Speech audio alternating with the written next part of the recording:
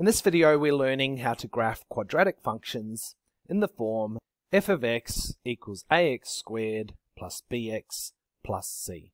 Now when we graph these functions, there are 5 things that we need to find first, and I've listed them below. So what we're going to do is graph the function f of x equals 2x squared minus 8x plus 6. Now the first thing we're asked to find is the direction of the parabola. Now when we say direction, we're saying, is it an upward facing parabola or is it a downward facing parabola? Now you may remember that our function is in the form ax squared plus bx plus c. You might notice that a is 2, b is -8, and c is 6. Now when you want to know the direction of the parabola, you just look at what a equals. A is 2. To be more specific, it's positive 2. It's a positive number, which means that it's an upward facing parabola. So when a is positive, it's an upward facing parabola. And when a is negative, it will be a downward facing parabola. I'll show you what this looks like on Desmos. Here a is positive, it's positive 2, and we have our upward facing parabola. If I put a negative to the left of the 2, it becomes a downward facing parabola. Next we need to find the y-intercept. Now I've mentioned in previous videos that the best way to find the y-intercept is to make x equal 0. And after making x equal 0, we then find y. So I'm going to take my function here and replace x with 0. So f of 0 will be 2 times 0 squared minus 8 times 0 plus 6. Now you might remember, whenever you multiply by 0, things will cancel, and the only thing left over will be the 6. So we get f of 0 equals 6, meaning that our y-intercept is the point 0, 6. Now some of you may have noticed a shortcut. When we look at our function, c equaled 6, and that's the same as our y-intercept.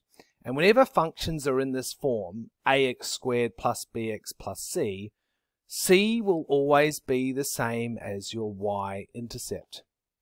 Next, we need to find our x-intercepts. Now earlier, to find our y-intercept, we made x equals 0. To find our x-intercepts, we simply need to make y equals 0. Now we need to be careful with that comment where I say I need to make y equals 0, because when you look at the function, it doesn't say y equals, it says f of x equals.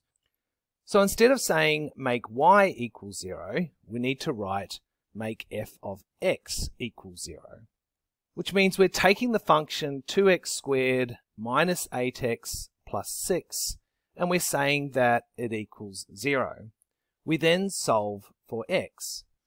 Now finding the x-intercepts is quite a time-consuming task. It's something I'm going to go into more detail in the next video where we complete some examples. For now, I'm just going to give you the answer, and we can see it when we look at the graph of our parabola. We have 2 x-intercepts at 1, 0 and at 3, 0. So on our graph, we're going to label 1, 0, and we're also going to label 3, 0. Those are our x-intercepts. You may have noticed that the x-intercepts are also known as zeros. Why do you think that is? Well, in order to find the x-intercepts, we need to make the function equal 0. And when you look at each x-intercept, they both have a y value of 0. Hence, y-x-intercepts are also known as zeros.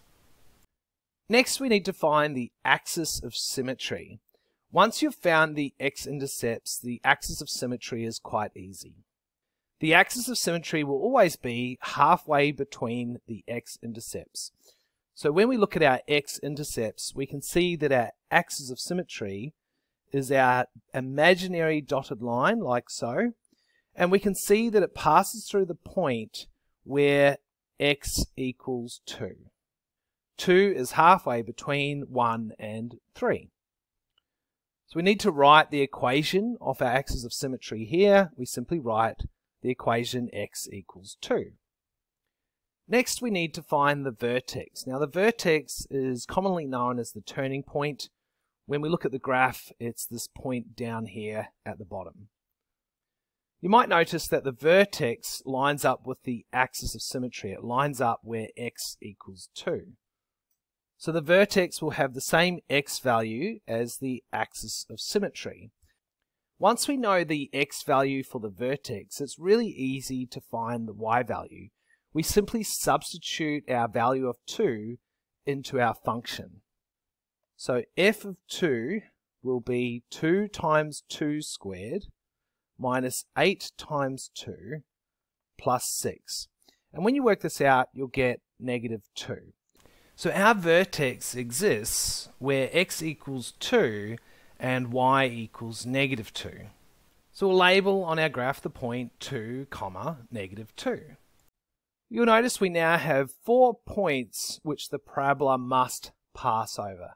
It's at this point it becomes nice and easy to sketch our parabola. Anyway, I hope you've enjoyed this video where we listed 5 things you need to do before sketching a parabola. Remember to read the description below for links to workbooklets that relate to this video.